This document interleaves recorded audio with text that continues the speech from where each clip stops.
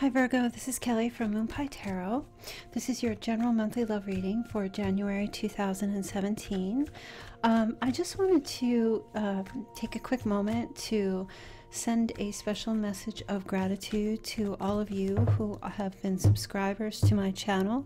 For those of you who have requested readings, repeat clients, those of you who have left feedback, I just wanted to say thank you. I am graciously humbled by all of your support. I've started my channel in March 2016 and I'm very overwhelmed with the amount of subscribers I've received in a little bit of time, and also there are so many wonderful, amazing tarot card readers out there, and I just feel very blessed that you guys are considering me as one of those up there on the same line as them. I have deep respect and hold them in high regard, those other readers. So for you to have me in that position, I'm just very, very humbled by that. I fully understand that there are a lot of tarot card readers out there who just, you know, I don't know if they're just really not paying attention to things that they're saying. Not even that. I don't want to judge. I don't feel there's a need to be judgmental in regard to another person's work, because it is the creative arts and it is a spiritual phenomenon that we're all experiencing. But I just truly feel very grateful for the amount of support that I've received. I really love doing the tarot cards, and I find great enjoyment in being able to help others, and I really just wanted to express that to you. I hope that you had a very happy new year. I'm recording this before the new year, so if you're listening now, I hope that you do have a very happy new year. And some of this reading, it may or may not resonate for you. If it doesn't, I often just feel like perhaps the message wasn't for you at this time. You can always listen to your moon and your rising to get a bit more clarity on your reading. Okay, I'm actually going to fix this a little bit, but I want to get started with your reading. I don't usually do introductions, just because I know that when you click, you want to listen to your reading and you don't want to have this long, drawn-out thing. So I just wanted to send my blessings to you and my gratitude for all that you have done, all your support. Okay, Virgo, so let's get started. At the bottom of the deck, you have the Ace of Pentacles.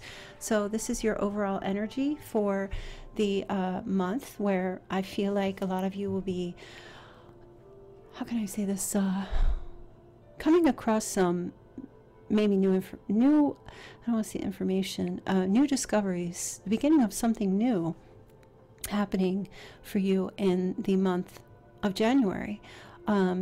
This is often, to me, it's like buried treasure, but because it's a love reading, I feel this has more to do with uncovering things that could jumpstart some new beginnings in your life.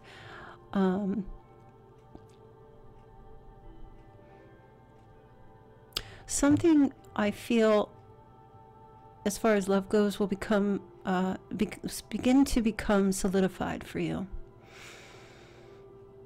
Something grounded, whatever may have been not so grounded or up in the air. I feel like there's a new start to, could be a new start to a relationship, but something more, becoming more solidified. That's really what's just coming through for me. I don't want to elaborate too much on that. So you're coming out of this, perhaps the last month or in the recent past, where there's been a lot of, maybe this could just be like a lot of, maybe you were just out a lot, or a lot of gatherings, get-togethers, family, community, people around you.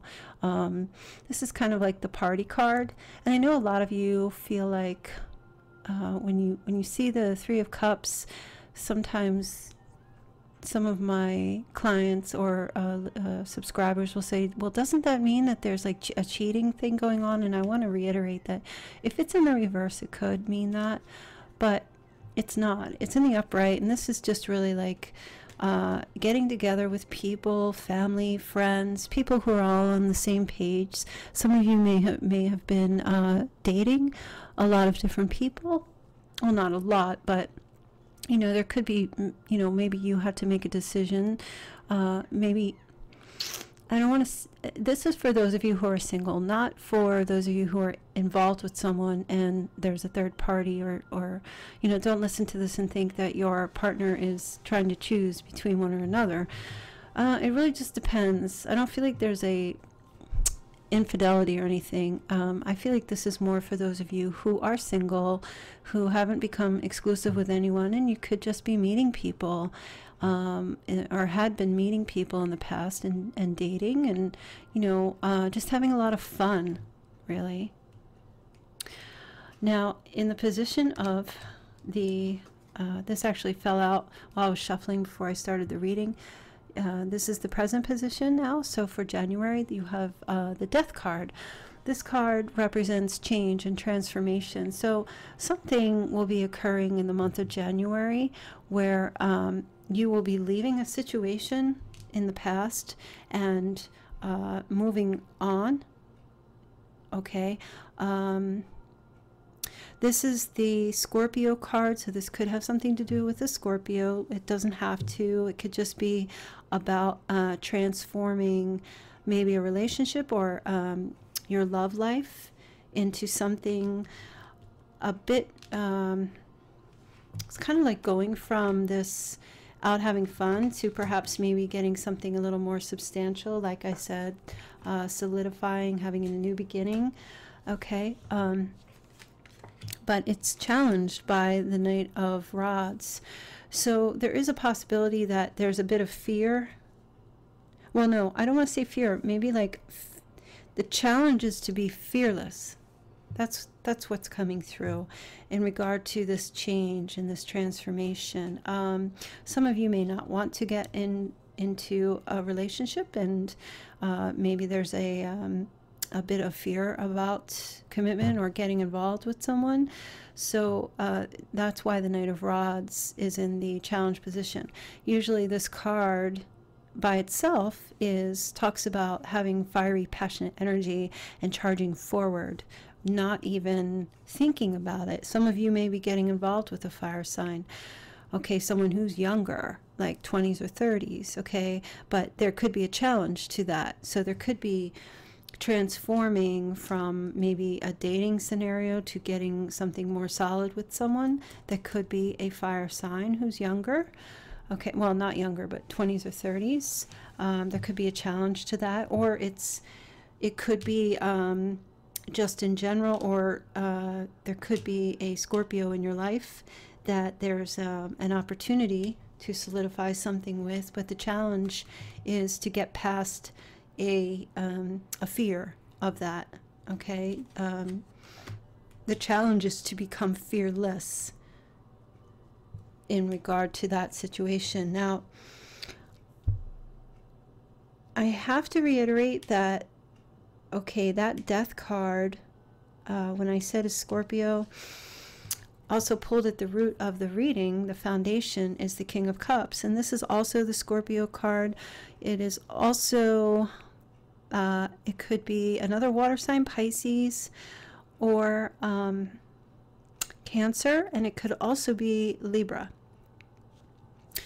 Oh, and also the Knight of Wands could also be fire sign, so Leo, Sagittarius, or Aries, and this is also could be Scorpio, where it goes from Scorpio to Sagittarius.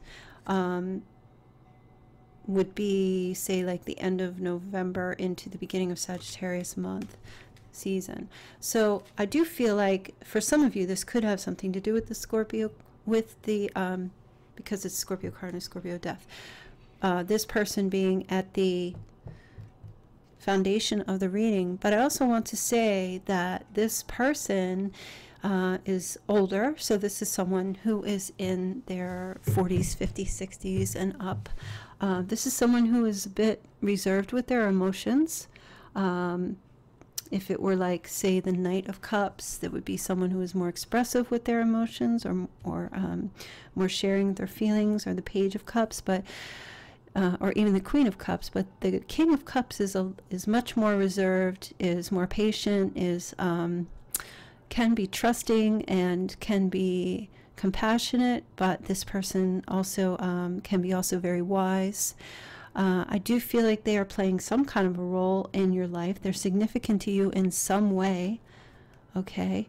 But they may be a bit emotionally unavailable, because the King of Cups is usually emotionally unavailable versus, say, his younger counterpart, as I said, the Knight of Cups, and less, okay?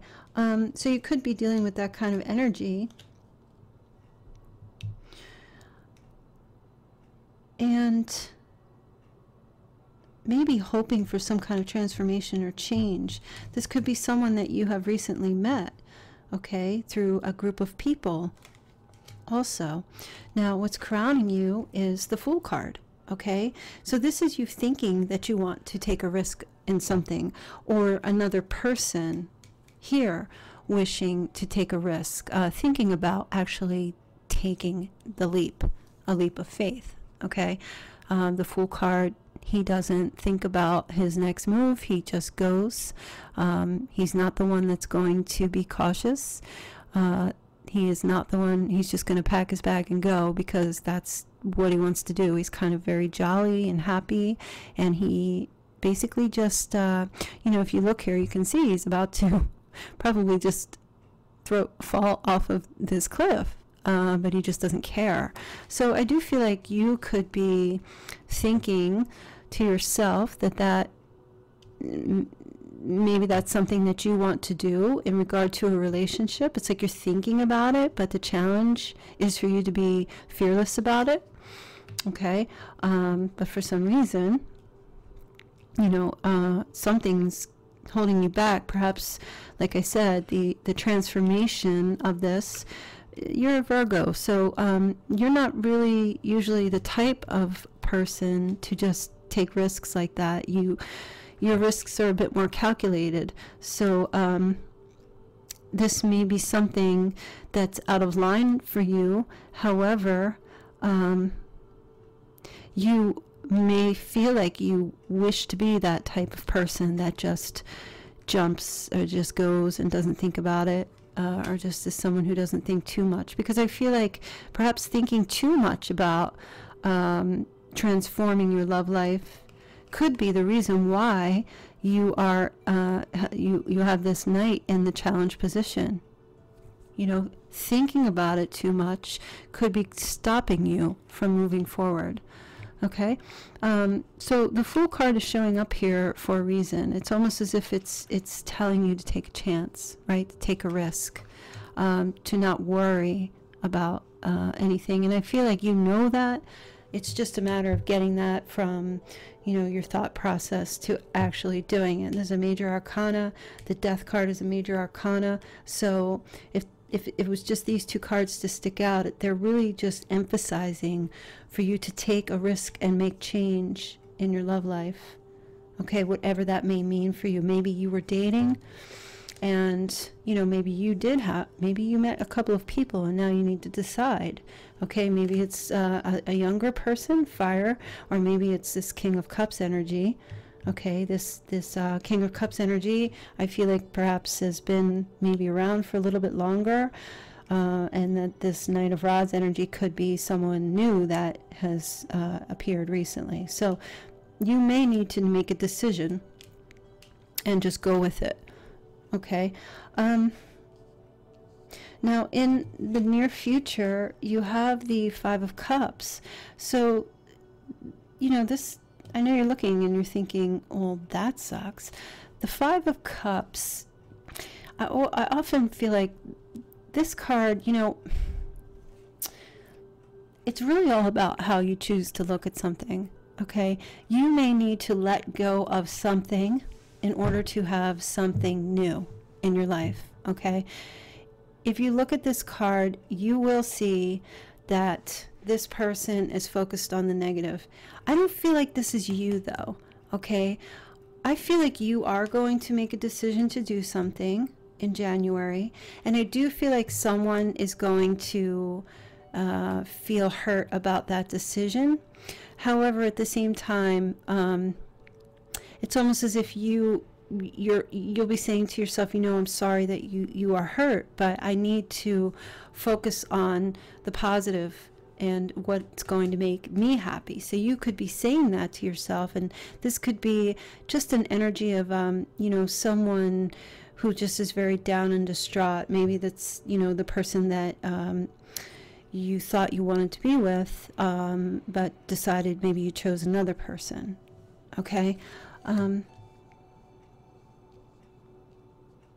Now, in the position of you and your advice, you have the Four of Pentacles. So this is an energy of, this is possessive energy. Okay, this is you holding on to something.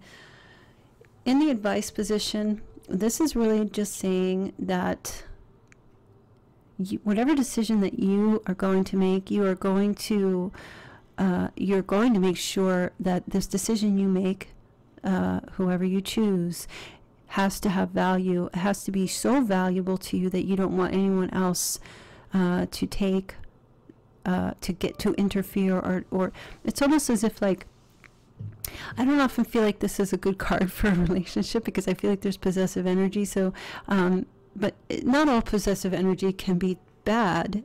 Too much of it can be bad. So the advice is for you that if this does occur, once you choose to be with a certain person, whomever it may be, and that you not be overcome with possession, or holding on to someone so tightly that they can't be free.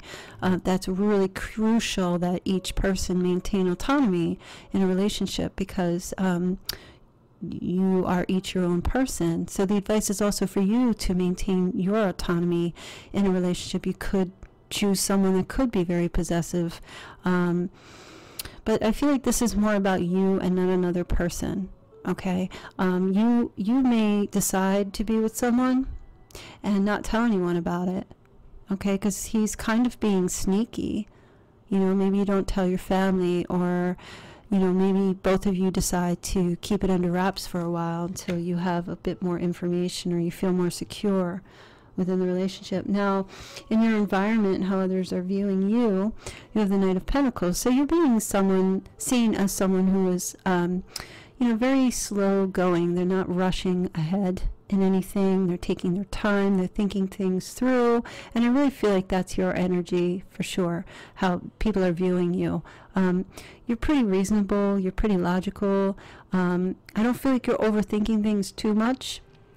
I feel like you are progressive in love this month, and I feel like you do have a pretty good idea of the direction you would like a relationship to go, but I don't see you really like charging forward like this Knight of Wands. I see you more like kind of sitting back and maybe waiting for someone to come to you, or waiting for a word, you know, waiting for someone to maybe tell you what you need to do. And, you know, I don't really feel like I mean, you can be a bit subservient sometimes, but I don't feel like all of you are like that. I just feel like this is more of an energy of you sitting back and kind of like thinking about which direction you want to go, or how you want to deal with something. You're just kind of analyzing a situation a little bit. You're not thinking too much, okay? Because Knights don't do that. You're just, of all the Knights, the one that takes their time. You're kind of like, I always think of this card as like the turtle and the hare story. You know, the hare jumps, but the turtle just, he's stodgy, takes his sweet time, he keeps moving forward, and he does get to the end, and he winds up being the winner.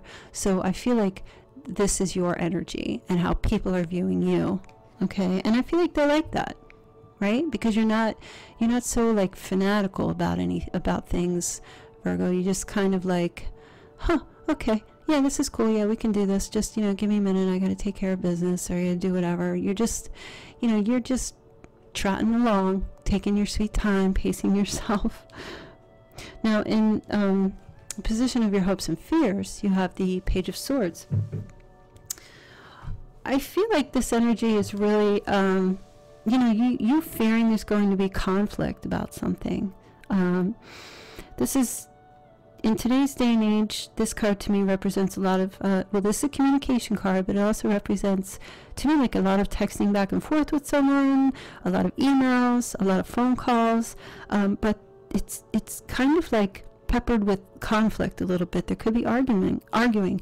So, but this isn't saying this is really happening. This is just saying that you could be fearing that there could be some kind of conflict that could happen, and I feel like it could be with the person that you did not choose to be with. Okay, but that you're hoping that there won't be this kind of energy. You really just, you want peace. You don't want chaos or drama. You don't want bad energy. Okay, but this is really just your hopes and fears. This is not indicative of something that could happen. Now your outcome position, strangely enough, you have the Three of Swords, and then you have the Five of Rods to clarify. So I feel like this somebody else got this exact same outcome with these exact same cards, and it's similar to the same message I gave them. The Three of Swords, this is a card about disengaging our thoughts. Now, a lot of people, a lot of tarot card readers or people who listen think, oh no, it's a breakup. I often like to say that this is more like, this is like a separation of mind, of thoughts, maybe two people who are not on the same page, and just kind of like maybe realizing that there's a bit of maybe some kind of competition, perhaps between two people. So this could be the person that you choose to be with. There could be, toward the end of the month going into February, a little bit of playful back and forth, but someone might take something a bit too personally. Something could be said, okay, in a playful way, right? Because they're just kind of like arm wrestling, but everybody's really just having fun. But something could be said in a way that maybe you take it wrong, or another person takes it wrong, and then someone just gets hypersensitive about something that was said, and then there's just like a separation. I don't feel like it's a breakup.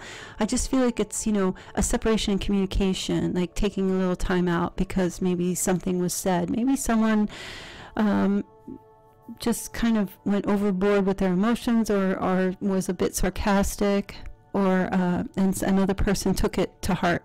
It could go like that. Someone might be a little hypersensitive or insensitive in the relationship. Like I said, I don't feel like it's an ending or anything.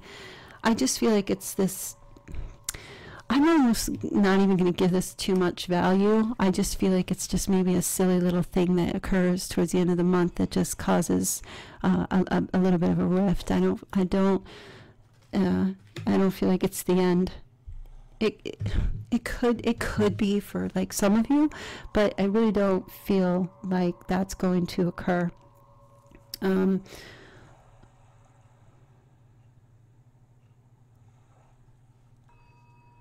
to see if there's anything else coming through here for me. Yeah, so I do feel like there's a choice that's going to be made between two people. Or there was a choice in the recent past that was made, and whoever was chosen, and I feel it's more along the lines of this water sign, but it could, this fiery energy is trying to come through, but there's a challenge with that, maybe because you are thinking about a water sign and trying to get something off the ground with that person. But it doesn't necessarily say that's the one you're going to choose, but there is a sense of someone feeling hurt because of this decision. Okay,